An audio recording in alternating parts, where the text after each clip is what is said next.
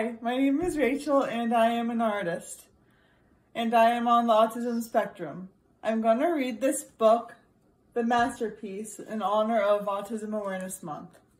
It teaches us all a lesson. Even if someone may look a little different or act a little different than you, we need to accept everyone.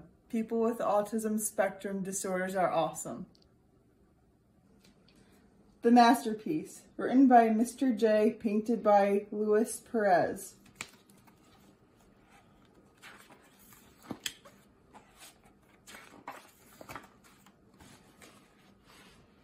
In the back of the studio, behind lumps of clay, to the left of a canvas where the paint cans would spray.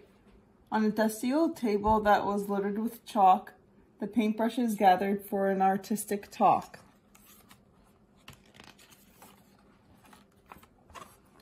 The first one to speak was a paintbrush named Reese, who said, "Let's create a grand masterpiece. Something with color to fill many pages, to be remembered by all and to last through the ages."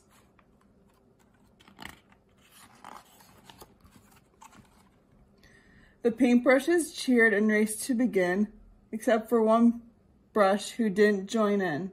A brush named Estelle sat off to the side and stared at the wall with her eyes open wide. She rocked back and forth as though in a small boat and sang to herself with a single low note.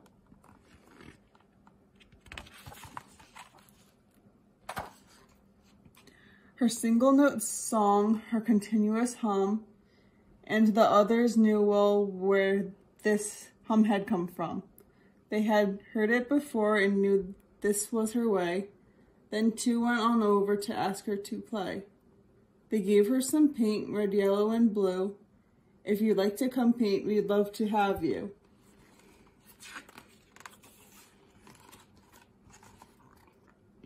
So the brushes got started with large, vibrant strokes, painting valleys and lakes, elm trees and oaks. They created a forest with a sleepy brown fox, and on one of the hillsides they painted some rocks.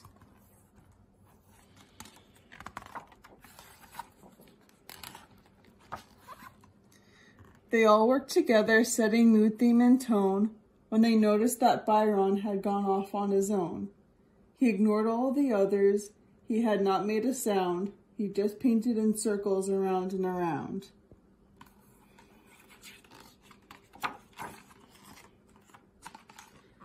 It was clearly quite different, there could be no denying, but they didn't make fun or send him off crying. Instead, they all stopped and Reese gathered the crew, and for just a few moments they made circles too.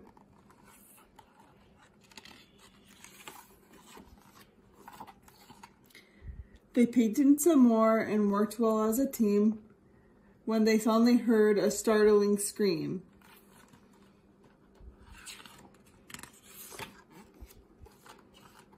They jumped back in shock and turned around to see that one who had screamed was a paintbrush named Lee, who spun all around, shaking all of his bristles as paint hit the canvas like green dotted missiles.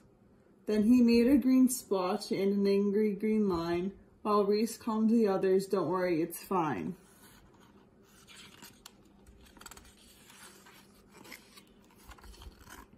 He just can't control it, there's no need to be scared, and the next time it happens, you'll be more prepared.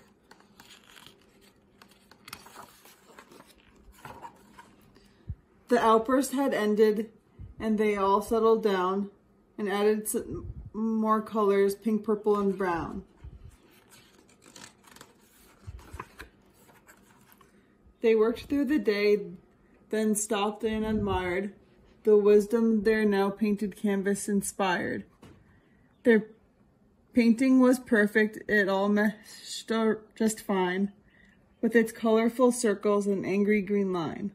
It was a true masterpiece, not one thing was wrong, including the hum of their single note song.